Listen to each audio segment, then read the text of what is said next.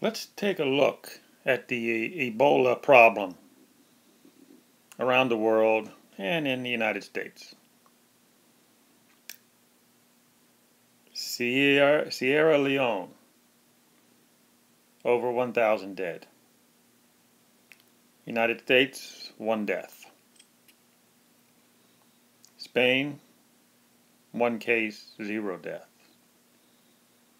Let's compare that to, let's say, cancer. Cancer deaths for esophagus cancer, 2010, 14,500.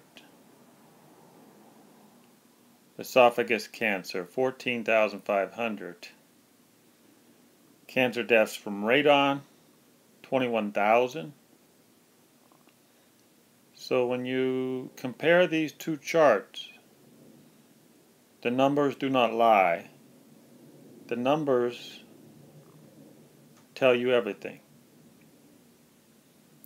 That's why charts are so important. If you want to analyze things and compare things, charts are very, very important. They put things in perspective.